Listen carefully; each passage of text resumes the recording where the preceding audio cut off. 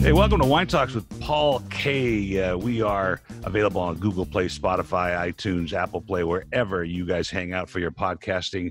And today we are just going to continue with our Judgment of Paris series. And this is, I'm honored, I'm privileged, I'm humbled to have with us, what would I say, the architect of what could have been or is the greatest thing that ever happened to California wine, or American wine for that matter. But really, when you talk about modern times of wine consumption, there are three things that have happened.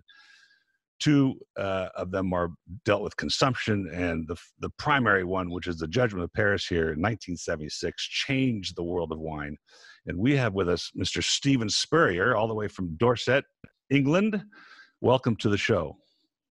Thank you very much, Paul. This is we have so much to talk about. I don't think we can do it in the 45 minutes that we allocate for this. It doesn't matter. I got all the time in the world. We're going to have some fun. I wanted to start with this because we're going to get into the bowels of the Judgment of Paris, and there's so much press and there's things to talk about. And I've had George Tabor on the show. I've had Violet Gergich, Mr. Barrett's coming on, Bo's coming on. There's a lot of history. We'll talk about that soon. But I want to talk about the first sentence of the book. The first sentence of the book says, on an autumn day in 1970, two Englishmen were walking around Paris's posh right bank near Rue Royale. Why were two Englishmen walking around the right bank and Rue Royale in 1970? How did you get there? Well, I think, let's say I got married. Well, let's start at the start. I joined the London wine trade in 1964. I'd always wanted to go into the wine trade. I'm a younger son, and in England, the elder brother inherits everything. Yeah, so I know that too. Well, I mean, that's stopped a bit now. So, I mean, and we were a privileged family, so there was money around. And while I always envied my elder brother his security, he always envied my independence. Yes. So, after university and that, I joined the wine trade in '64. And got married in early '68, and because of the money and my love of France, which was already deep inside me, I bought a property with a ruin on it in the Var, Département du Var, down in the south of France. Wow. And so my wife and I, the day of our marriage, the evening of our marriage, we took our first-class carriages on the Golden Arrow at Victoria to go to Paris and to start our life in France. And just like that. Just like that. Well, I mean, I didn't bounce it on at the ceremony, right. But for the first few years of our life, whenever I gave an idea to my wife, she said, well, why not? Let's do it. And unfortunately, when I started the vineyard here about 10 years ago, she said, yeah, why not, as long as you pay for it. Yeah, well, a vineyard in England, no less, right? Yeah, so there I was in Provence, and we tried to rebuild the ruin. We got ripped off. We were far too young, but we had a good time in Provence, and it was, I was 26 and she was 21, and we just discovered.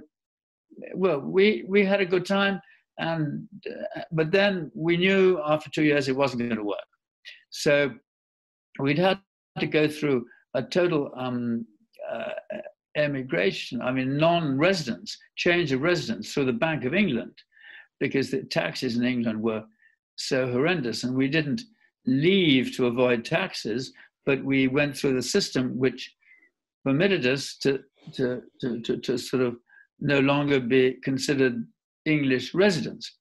And so Bella, my wife, said, okay, well, it's not worked out. Should we go back to London? Because we'd kept our house there. And I said, no, I'm not going back to London with my tail between my legs. Let's go to Paris, and I'll go back into the wine trade. So we moved to Paris, and that was why two gentlemen were walking around the Rue Royale in September 1970. And there was no wine trade. There was no wine trade in the way that I knew it in London. Of course there wasn't. There's no reason why there should have been. So there was no possibility I could have gotten a job as an Englishman speaking adequate but not very good French, so on and so forth. And with my friend, who was a lawyer, in the next door block, we passed a wine shop, little wine shop called the Cave la Madeleine. And I said to Christopher, I said, that's my dream. A little shop like that. I knew exactly what I could do with it. And that's my absolute dream. So he dragged me in, and I looked around, and eventually the owner, a sophisticated lady, said, may I sell you something? And my friend said, yes, my friend would like to buy your shop. And she That's said, hilarious. well, actually, it's for sale. So we talked about it, and we discussed it, and the price was set. But then what's interesting, and it's sort of almost been a pattern in my life, she got second thoughts because her husband had been a very good caviste. He'd been a very good wine merchant. And he got cancer and he died 2 years previously. And she was just holding the fort. And she didn't see how a young Englishman could honor the reputation of her husband, of her late husband. Yes. So I said, okay, Madame Foucher, here's the deal. We're coming up to October the 1st. I'll work for you for free for 6 months. And if you think I can honor your husband's memory, we'll do the deal. If not, not. So on April 1st, which was still April Fool's Day in Paris, they call it the Poisson. I was going to ask that question, actually. Yeah. But it only runs until midday in Paris. But April 1st, 1971, she gave me the keys to the cash desk, and I took it over. Now, in those 6 months, I'd learned much better French. I knew exactly what I wanted to do with the shop. I got to know the clientele. We were in what was called the Golden Triangle, the Place de la Madeleine, the Rue Royale, the Boulevard Malesherbes, all that kind of stuff. So, and Paris was much more international in those days than it is now. All the American banks were there. All the American and English law firms were there. And they were all in the 8th arrondissement. So I had this English clientele basically at my feet, but Madame Foucher had never, because she didn't speak English, had never thought about them. So the day I took it over, I placed an ad in the Herald Tribune which said, your wine merchant speaks English, ring Stephen Spurrier. What a benefit, right? And that's really how it began. And so I have to admit, I did know what I was doing. And we were bottling vin ordinaire at the time, and I got rid of all that. I didn't intend to sell vin ordinaire. And the supplier of the inexpensive vin ordinaire said, Mr. Spurrier, you're going to lose half your clientele. I said, that's the half I want to lose. So wow. It was, I was young and a bit of a dreamer. You said something, though, that what you've done, I'm going back just from when you moved to France. And I'm from a family of immigrants. My father immigrated to America in 1949, my grandfather, my grandmother, et cetera. This is a risk. And if you read about Mike Gergich in the book, and he comes from Croatia with $32, did you consider this a risk when you just picked up and left with your wife and moved to the Provence? And then once you decided to do that, was it even? No, we had tremendous backup. I had kept, because I was moving to an address with a house on it, even though it was a ruined house. We'd kept our 4-story house in Chelsea. Yeah, so and there was a bit of money on both sides, and we were young and adventurous, but we were totally secure financially. There was no risk. There was no financial risk. It never occurred to us because we didn't actually. I'm certainly not going to say we had more money than we needed. It's not that, but we didn't actually think of financial stuff at that time. So you move to Paris, you find this unbelievable store. And I love the vin ordinaire conversation because it says in the book you were wheeling barrels around. Oh, yeah. And, in those days, you could do that, right? You could come in with your carafe or your bottles or your whatever they call it, and you can fill it up. And you could do that in America at that time, too. You can't do it now. But you had an idea then that this store was going to be more classical, let's say, English merchant. And I'm interested to know why you think in Paris at that time, that there wasn't a wine trade there wasn't a wine store in every corner, maybe like there would have Well, been. there was there was a Nicolas store. Oh yeah, he's a famous guy. Yeah, but I mean, they were brilliant stores. They Yeah. had wines going back to the 19th century. I mean, they were fantastic. Wow. But then there were a lot of independent stores. They were known as cavistes, and then there were 3 or 4 real top wine merchants. There was Jean-Baptiste Besse, Jean-Baptiste Chaudet, both on the left bank, and Lucien Legrand on the right bank. And it was Legrand that I became particularly friendly and did quite a lot of stuff with. But then, Paris was, and then there were the luxury stores like Fauchon and Idiat. So Paris was certainly not a backwater in terms of wine. I would say that the consumers, the Parisians themselves, were backwaters because they drank a lot of rubbish. And they were not terribly, they were more concerned with the price of the bottle than what it tasted like. And I guess that was what I was determined to change. Every single wine I bought for the shop was a wine where I knew the producer, I'd been to the estate, and I drink it myself. So I never sold wine. I just said, try this, you'll like it. And it worked. That's interesting because we're going to talk about this later, because once we get to the Judgment of Paris story itself, but we're kind of confronted with that in the industry right now. And I've said this many times on the show, but people are bringing in, €1 per liter wines in America, bottling them under a bunch of labels, putting them on Groupon for $3 or $4. And it's just kind of interesting that we're going back. Seems like there's a part of consumption that seems to be going backwards, and then we're trying to get it to go forward. So we'll talk about that when we get to the Judgment of Paris. So we have this store, and you've now are establishing this American and English clientele. So, I'm a huge fan of Ernest Hemingway's A Movable Feast, which sets in the 1920s in Paris. It seems so romantic. The movie A Midnight in Paris, is kind of focused on that.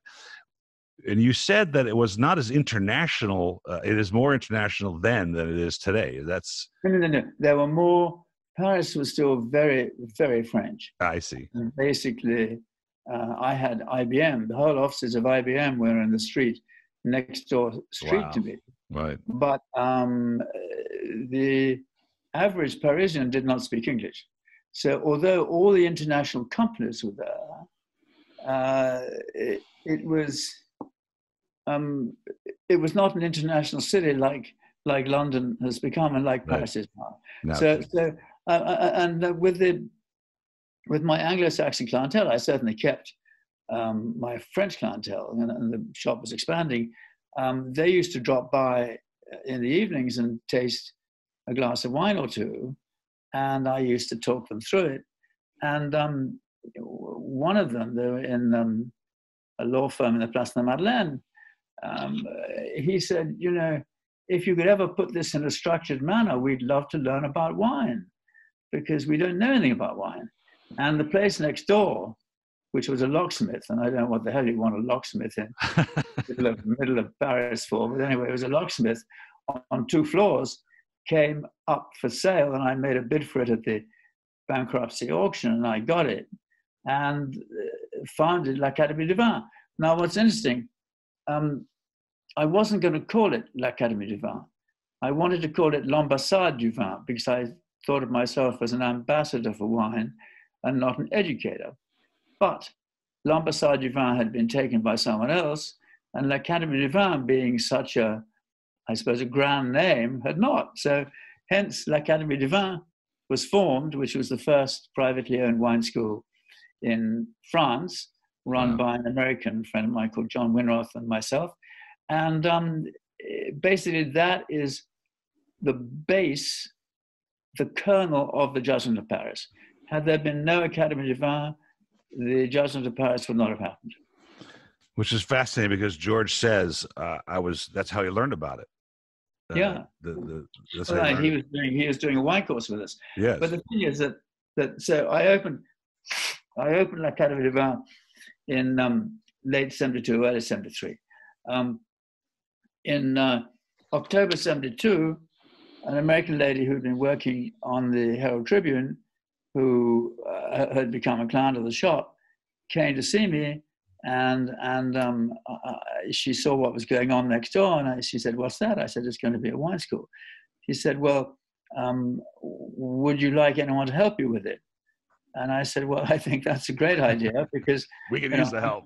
I'm running the shop, and sure." So Patricia Gallagher was American, and her family had come over, in the late 1600s. She wasn't one of the earliest, but they came over on the East Coast where her family still has roots. And she was very proud of being American, and not in a show-off sense, but she was proud of her roots. And so every 4th of July, from 73, 74, 75 onwards, she tried to find American wine in Paris and couldn't, because maybe Fauchon had Almaden or something. Yeah. But then what was most important, because we had the wine school and we had a big tasting room and we spoke English and we were bang in the middle of Paris, California vintners, producers, and the journalists like Robert Finnegan and Alexis Bespalov came to the shop, came to La Cave de Vin, and the California producers brought their wine. And I'd never tasted California wine before. Patricia had not tasted California wine of that quality before. And it was entirely due to Patricia that the idea came that we should hold a tasting of these wines to simply draw attention to the quality coming out of California. They were totally altruistic. And we'd given tastings, of Australian wine from the Australian embassy, Spanish wine from the Spanish embassy. We were, basically the only game in town who ever thought of non-French wine. But Patricia took this to another plane. And she had vacation in September 75. She went to San Francisco. Robert Finnegan marked her card a bit. She went to Montelena. She went to Stag's Leap. She went all over the place. And she came back saying, "It's extraordinary. We must do this." And I said, "Okay, Patricia, that's fine. We'll do it. But you insist." We need a peg to hang it on. And because this is going to be a bigger thing, and it's a risk. It's not just a one-off tasting. We're trying to achieve something here. We're not just showing a range of wines from Spain. And so we need a raison d'etre. And she said, "I've got the perfect raison d'etre. 76 is the bicentennial of the War of Independence." Wow, I've never heard that connection. And I said, "Well, we Brits don't really celebrate having lost the colony, but I'll go along with that."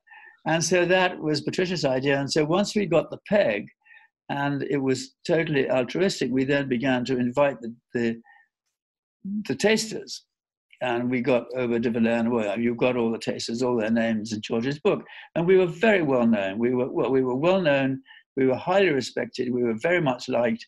We never put our hand out for any sponsorship or any freebies. And so the tasters, all of whom we knew, we knew most of them. I didn't know Raymond Oliver, the chef at the Grand Verfort. I didn't know Pierre Brejoux from the Institut des Appellations Contrôlées, but it was an invitation from La Cave de Vin to taste California wine. So they all ticked the box and said yes. So May 24th rolled along. I went to California with my wife over Easter, which was in April, to make a final selection. And we had 6 Chardonnays and 6 Cabernet-based wines. And thanks to Joanne Dupuis, who was bringing a group of 22 people, a wine and tennis group, she hand-carried the wines because I wouldn't have been able to get 24 bottles through the French customs on my own. So Right. Joanne really kind of facilitated the tasting in that sense. And I gave a tasting for her group, which included Andrei Chelachev and Louis Martini, and really all the great and the good, but the senior members of the California wine establishment. at La Cave du Vin. But a week or so before the tasting, it occurred to me that, with the exception of Aubert de Villaine, who was married to a girl from San Francisco, Pamela, nobody, to my knowledge, would have ever tasted California wine before. And I was worried that... Why would they? Yeah. Well, I think Christian Vaniquet, who was the youngest chef sommelier in Paris at the Tour d'Argent, he almost certainly would have done. But but basically, the other tasters, many of whom were of a certain age, and I was afraid that however much they appreciated the quality, they would kind of damn the wines with faint praise, like, oh, c'est pas mal, it's better than we expected. And it would go off like a damn squid. And I couldn't risk that.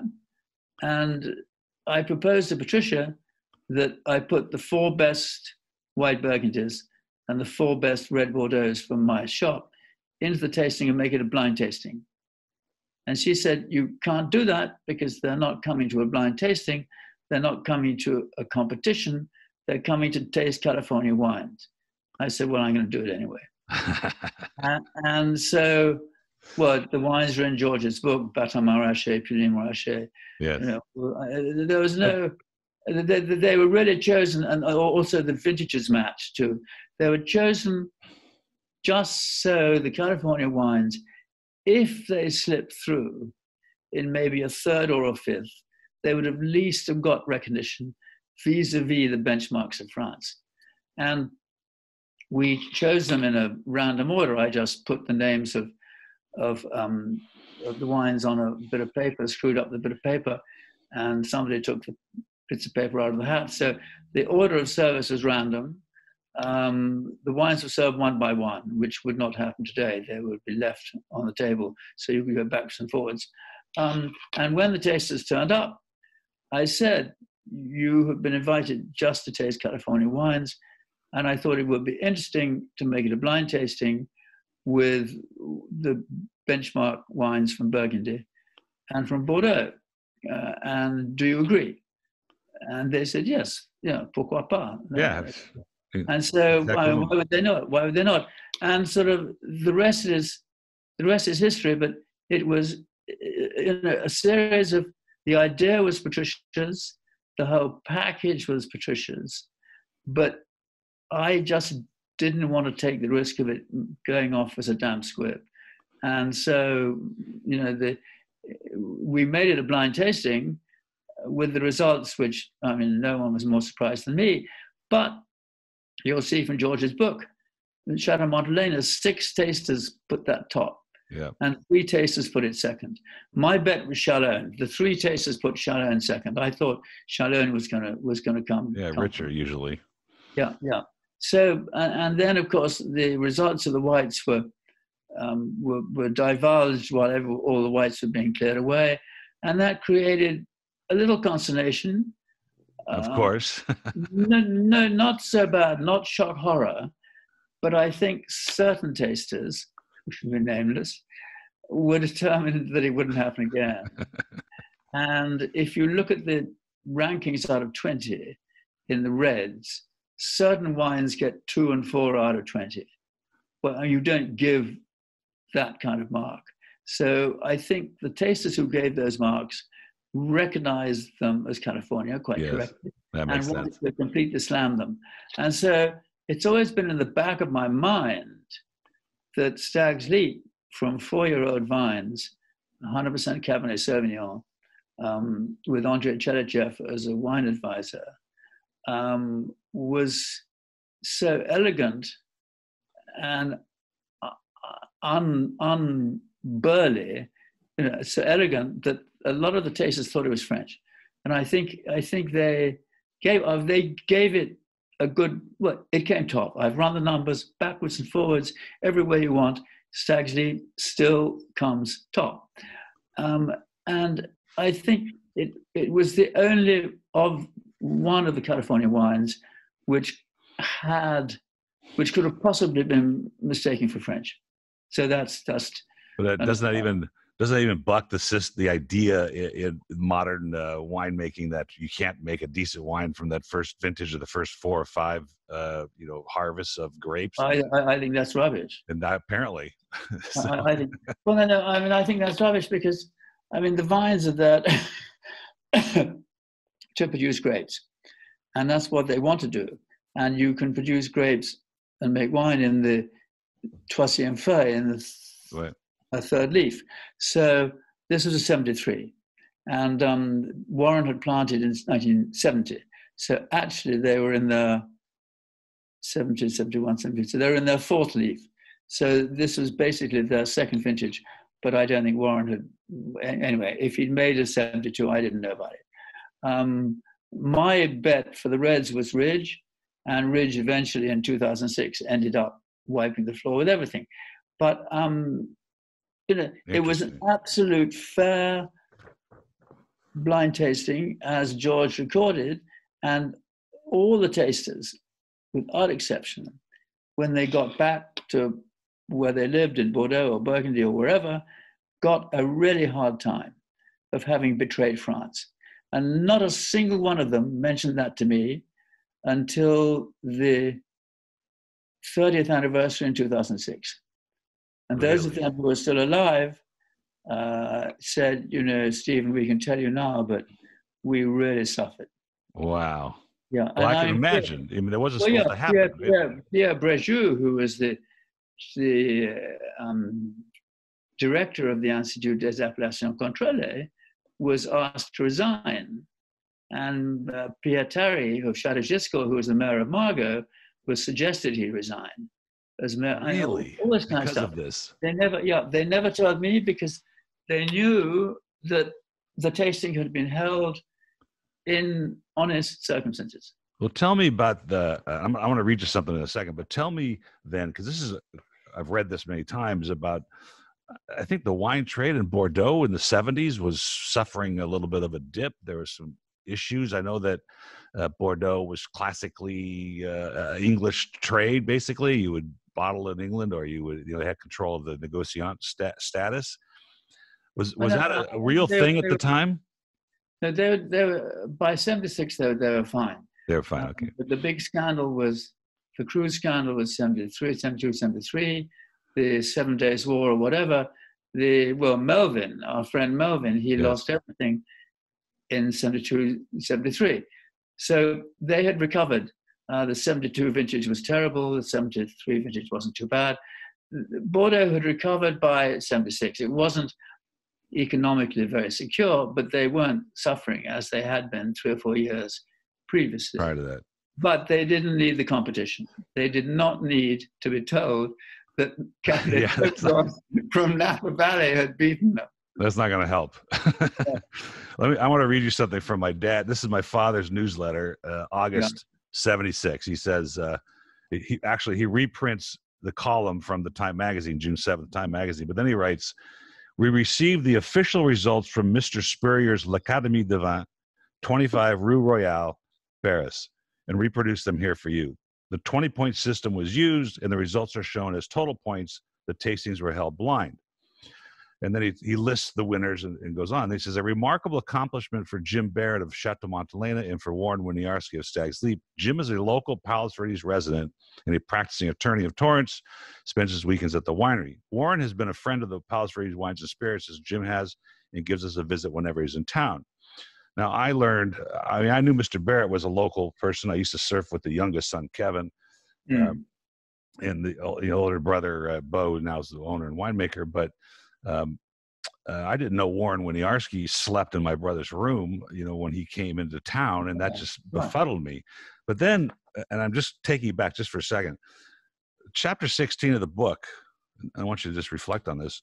Chapter 16 of the book starts with, in the summer of 1975, Patricia Gallagher was making plans to visit her sister in Palos Verdes Estates, the wealthy coastal community such as south of Los Angeles. Goes on to talk about your relationship with her. So I told this to my father. He's 92 now. And this is about, a few weeks ago, I told him. I visit him. He's in San Diego. And I said, Dad, this is what it says in the book. He says, oh, yeah, she came into the store. I go, what do you mean? He says, well, she came in introduced herself and said what she was doing. Not about the Judgment of Paris in the sense of a contest, that she was looking for some California wines. Yeah.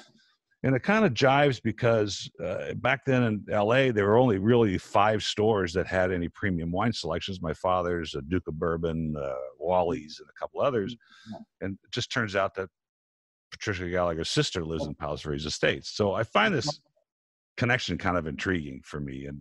And I wanted to tell the story that I want to continue the story of the Judgment of Paris for younger wine drinkers to understand, how all this came about. George says to me in his interview, he goes, well, I think California wines would have eventually made their way into the world scene 5 or 10 years later.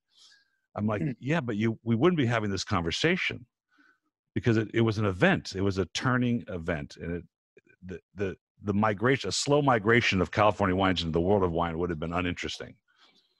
But this event made it interesting. Well, I think it was, Warren, when he asked us, said the telephone rang off the hook. He couldn't sell his wine on the East Coast. So that's right. So the telephone rang off the hook. And it was an event which people discussed. It got so much press. And it was an event which I redid it 10 years later in New York with Sasha Lesheen and Bartholomew Broadbent and a real top-class panel. And that confirmed the quality of California Reds because the Bordelais had said, you tasted our wines far too young. Well, that was proved. That wasn't proved. And the California wines had a stronger showing in 86. Yes, 30 years later. No, 20 years. An even stronger showing in 2006. But it was it was quite plainly a controversial event. And when you have a controversial event, people discuss it. And I think that is what gave the impetus to California wine, gave the impetus because it kept on being discussed. What's fascinating to me, too, particularly with today's modern techniques, and you've got these, electronic sorting tables, and they can throw the lizards off of the stems as they come through the sorting table, these crazy technology. But you have these phenomenal wines that were made in just what I would call classical winemaking techniques. You had a refractometer maybe and hydrometer, but you weren't doing all these analysis. It was about phenolic ripeness and all these things. And here are these gorgeous wines. In fact, Peter Mondavi was saying that the Krug, 49 or 52 or something, was scored very highly recently. How do you? Andrei Chelychev's Pinot Noirs that he made in the mid-40s at Beaulieu, some of the greatest wines I've ever had. Wow. They are just unbelievable. And that was a tasting that I did with a whole bunch of people in 1979. But they were made as natural products without all this hoo-ha now about natural wines. Yes, they were made in a natural manner. And as Aubert de Villaine, who is asked so often how he manages to make such wonderful wines, he just says we pick the grapes when they're ripe and do nothing. Which seems like the right way to do it now, isn't it? Yeah, it seems like the right way to do it. But I think I'd like to bring up a point which to me is absolutely key, is that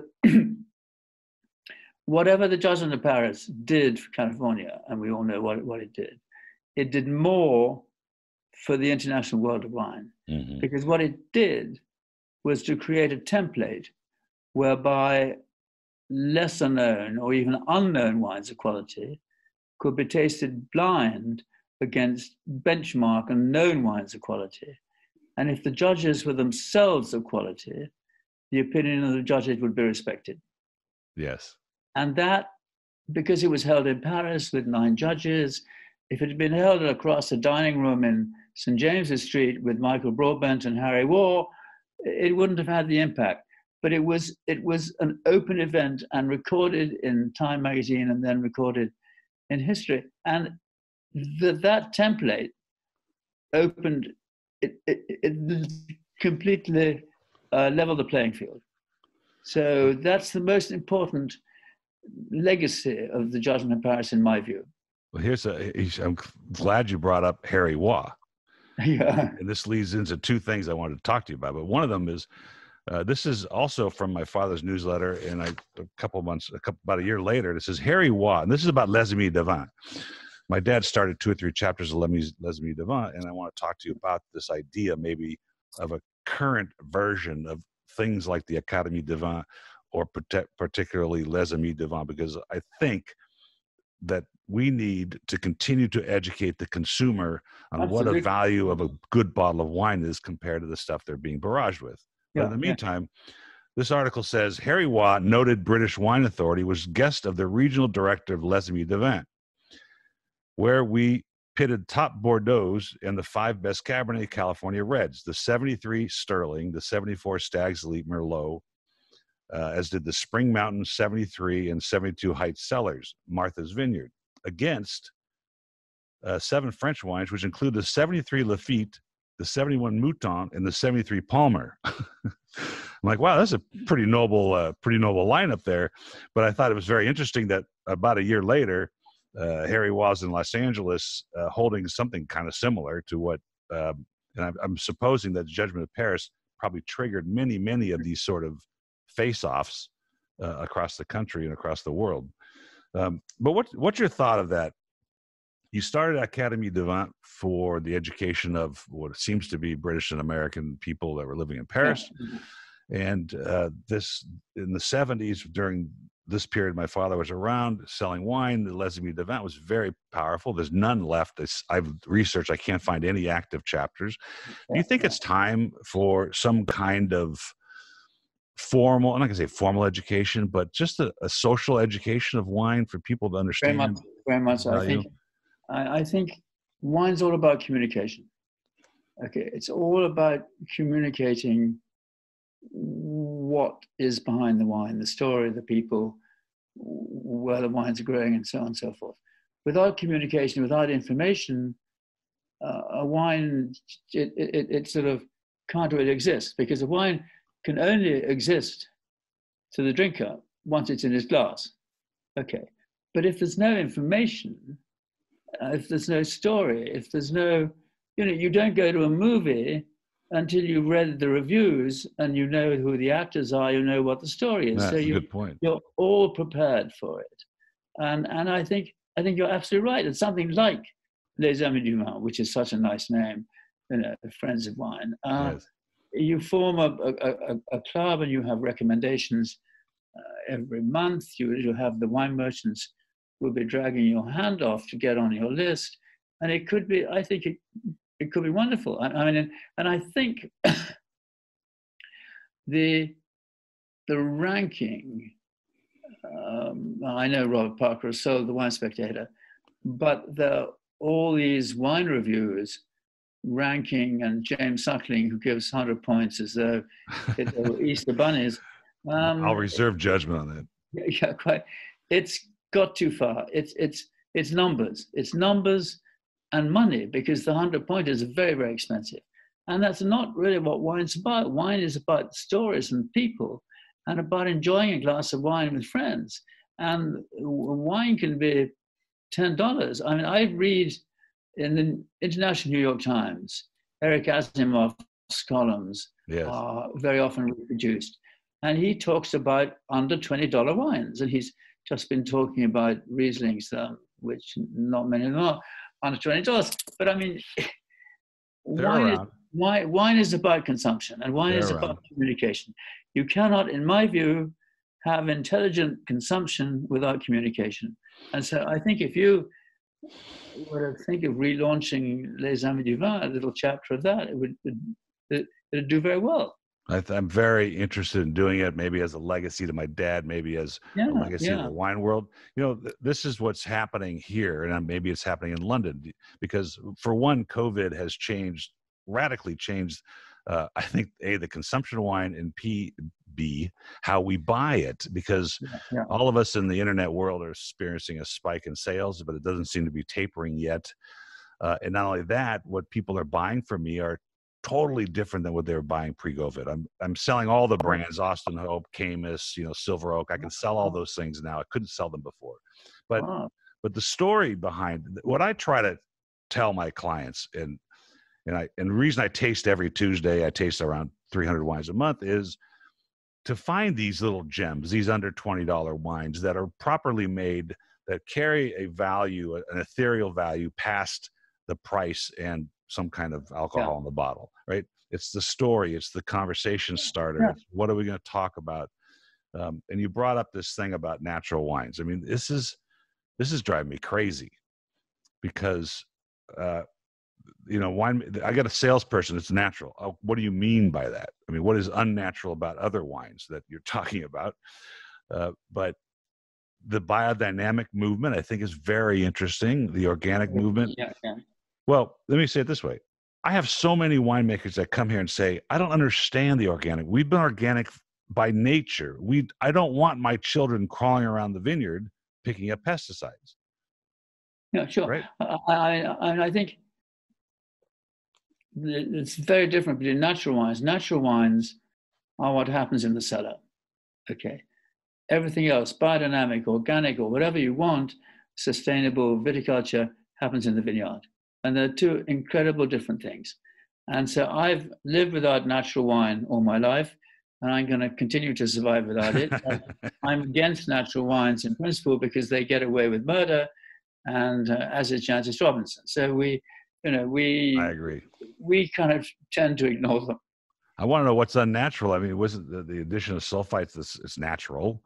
The Bordelais started that how many years ago? It's a natural thing. It's natural chemicals. Now I understand if you're going to put, mega purple or whatever they call that stuff in a wine to change the color, that's probably no. But I think the original natural wines are the Georgian wines, which have always vinified in amphora, 2,000 years ago, and so those really taste natural. But to use natural wine just because it doesn't have any sulfur is, it annoys me. Yes, I agree.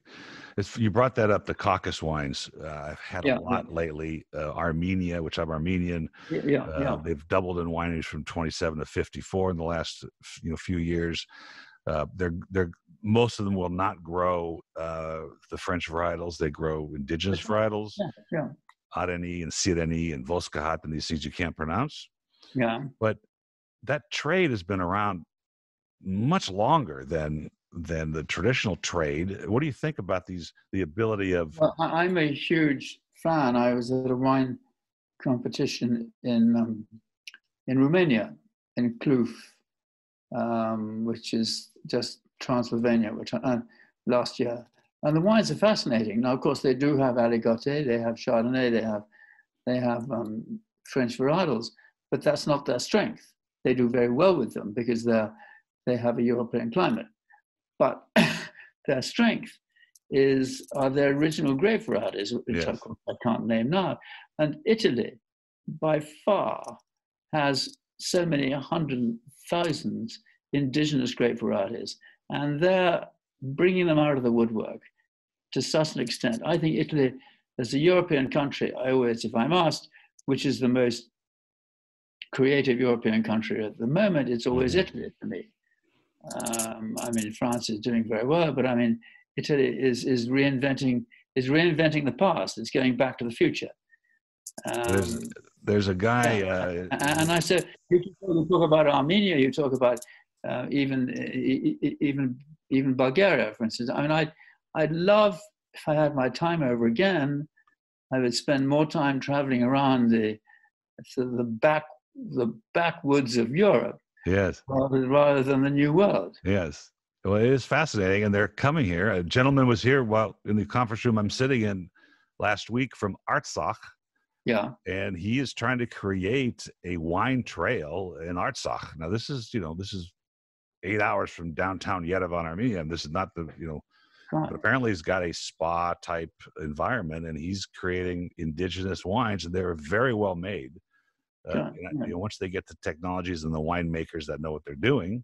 Well, see, I think everything, he's creating a story from a place. And there was a Good long thought. interview about 3 months ago. Fiona Tiempon of Le Pen. And she's written a book which my Academy de Vin Library published called 10 Great Wine Estates of Europe. And there's Frescobaldi and Torres and Gaia and so on and so forth. And Fiona said, when people come to Le Pen, in the cellar, they're embarrassed. They don't like, they're put off by the whole technical aspect of it. They're happiest in the vineyard when I can talk them through the story. And that's it. That really is. It's the story. And wine without a story is Well, here's something I tell people, and I think my listeners are probably tired of hearing it, but I can't emphasize it enough. If you go to the internet and you go to Groupon and you get 15 bottles of wine for $45, and I know these wines, and you take it home and you taste it, you go, well, this isn't that good. That's not a story. That's not an experience. That does no value to anybody. The same with these not off brands, but these. And I have no problem with bulk wine. I have no problem with private labels. You can find some very good values there. But I had a blogger in my office, very well-known blogger, and she was tasting with me on a Tuesday. And I said, while we're waiting for the next vendor, let's open this bottle that was sent to me from a competitor, which is pretty bizarre. But we opened it up, and it was Beaujolais. It was French Beaujolais. It was, real, but it was really bad. It was a 16 at the time. And she goes, this is really bad. And I said, yeah. And they're selling it for like $20. But the problem was when I rolled the label over, it was from Saturday Night Live, the TV show. And I'm thinking to myself, some consumer saw something somewhere, oh, Saturday Night Live, and I'm a fan. Let me buy the bottle, and I'll have my friends come over. And they open this stuff up, and they cannot say this is even palatable. It's just not good. And where's the story and the experience in that? There was a story, but it was a false story. I think there's a lot of hype. I mean, wine is sold. Well, I mean, a lot of wine is sold with no real reflection of what it's made, where it's made, and what it's made from. Yes, so it's sold as a consumable product, and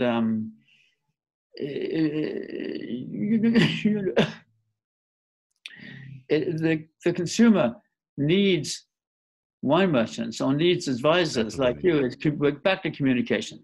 When I was asked years and years ago, all the time, how can I be really confident buying wine?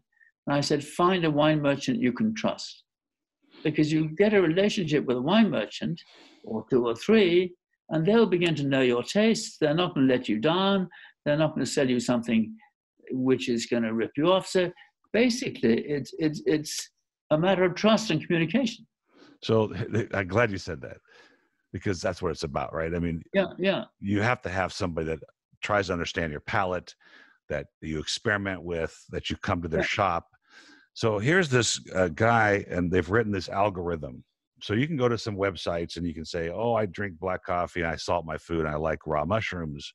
And all of a sudden they've built this profile around your palate. And I think this is a bunch of malarkey. And how could they possibly understand your palate through some simple questions? And I point to this example. The other day, somebody came in with a very interesting Campagna red, very volcanic soil.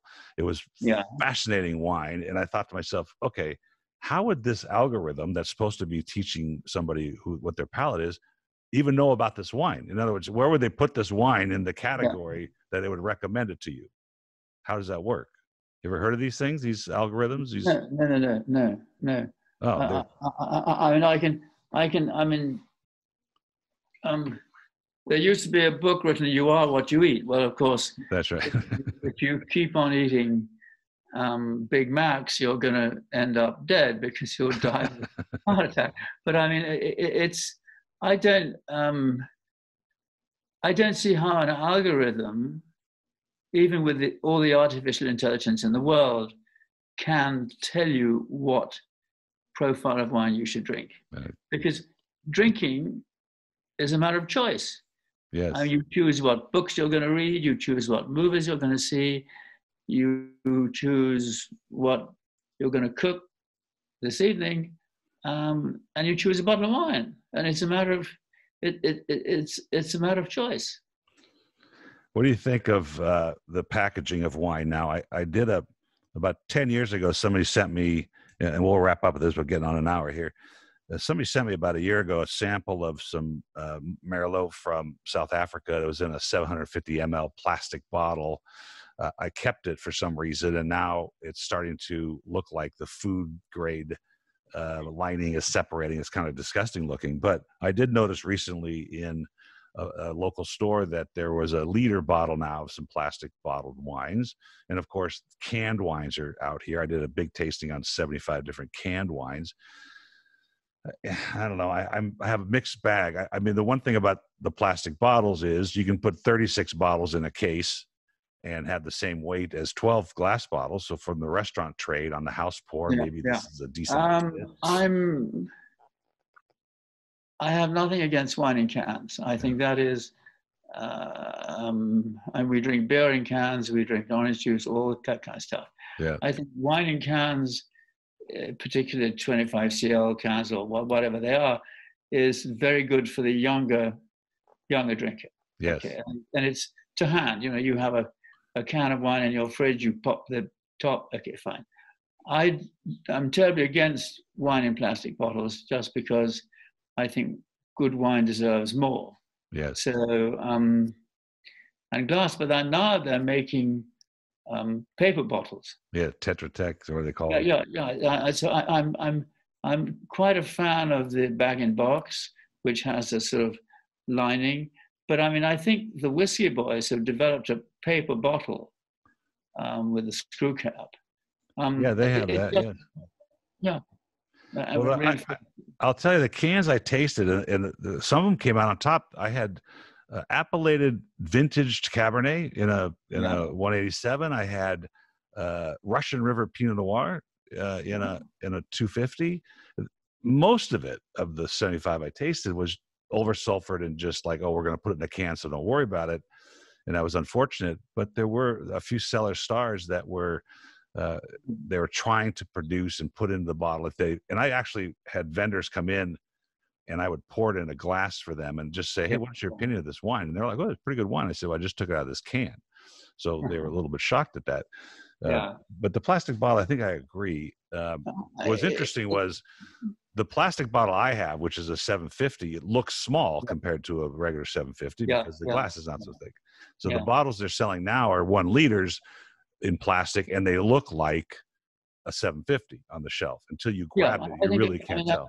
We drink water out of plastic. We drink. That's true.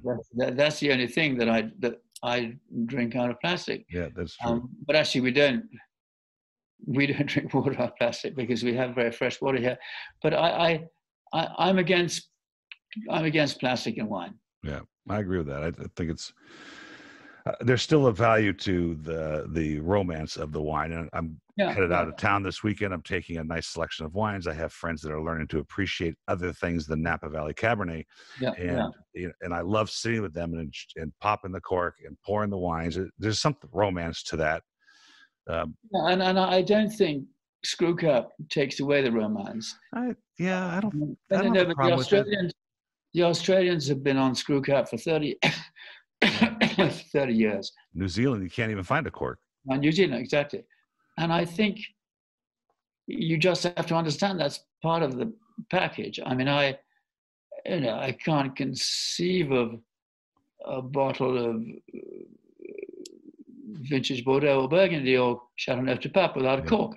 Yeah. But I'm in favor of stelvin enclosures. I'm very much in favor of Vinolog. It's more expensive.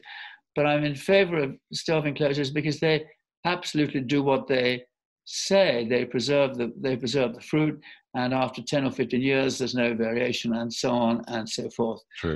But I mean, I think it's sort of certain people will frown on stelvin enclosures, and I think they're wrong. Yeah, I think I love them personally because my job is a lot easier tasting through 75 wines in a day. Yeah. because I don't have to uncork them all. But Of I course, understand. I mean, you have Hugh Johnson, whose memoirs is called A Life Uncorked. He could hardly have called it A Life Unscrewed. Yeah, So, right. You happen to be a London Dry gin person? well, I drank gin in my early 20s to such an extent that, You decided not to do it anymore, yeah. yeah. Well, But I did taste, I went to a gin distillery up in Yorkshire last September. And it was fascinating. I mean, the purity, and we tasted 5 or 6 gins with different botanicals. yes. And you've got to serve it with a good tonic. Fever Tree is a good tonic. Schweppes is sweet. But I was totally converted. I remembered, and I really only drink gin now in Negroni, 1 Negroni a year. Yes. I remembered why I was such a fan of gin, tasting that distilled gin, because it just tasted so good. Well, my father was born in Cairo, and during the English, rule, so to speak, he became a London Dry gin guy, and turned me onto it. And I can't. He poo-poos every time I serve him something other than like Gordon's, because he loves the juniper berry character. But I'm gonna shock him. I'm gonna shock you. I think this morning I just received a case of this, and this is now Japanese gin. And of course they've done wonders with Scotch. And the part that's a little distressing, it says, I can't even pronounce it, but then this is a batch distilled with the essentially Japanese and traditional London Dry style. So I'm thinking, wow, it is very dry and very juniper berry driven. Well, I like classic that. London. Yeah. Maybe I'll send you a bottle. I don't know if I can get there, but 135 degrees. So I don't want to take much more of your time, Mr. Spurrier. This has been a fascinating conversation. I know the listeners will love it. Maybe we can do it again. I do need to get to York and visit my nephew who's at soccer college and getting his degree in international business. And when that happens, maybe we can meet and have a drink. Great. Well, I mean, if you come to London, that'll be well. York is it's a couple England. hours. Yeah, we'll get there somehow. It is only a couple of hours on the train. Yeah, it's perfect. Yeah. And you're how far from London? No, we're 3 hours from London down here. Okay. Well, make a trip. We're a long way. It'll be worth it. Yeah. Such a pleasure having a conversation with this evening for you, this morning for me. You. Well, and do progress on the Ami du Vin idea. I think that's I really needed your opinion, because I've asked a lot of people, but I trusted with you and your experience with the Académie du Vin that I think the time is right. It's such a lovely name, and it says Les Amis du Vin, the Friends of Wine. I mean, what else? What more do you want? What else do you want? Salut, merci, à bientôt. Au revoir, à bientôt. Bye.